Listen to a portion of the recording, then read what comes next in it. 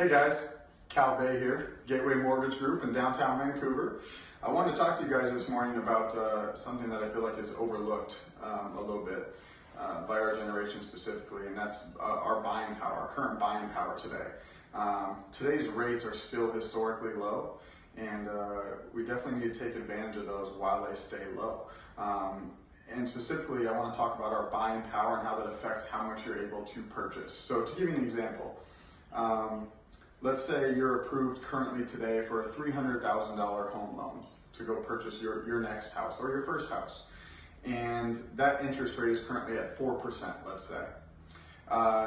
If that interest rate were to creep up, let's say a full point, up to 5%, all else stays equal. Other than that, your total buying power, meaning the amount of home you can go purchase, would actually drop significantly to somewhere around the $260,000 or less range.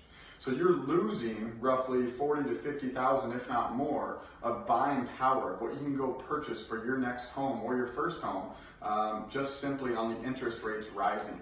So today, still again, historically low time as far as rates go to go purchase your home. Take advantage of it while you can.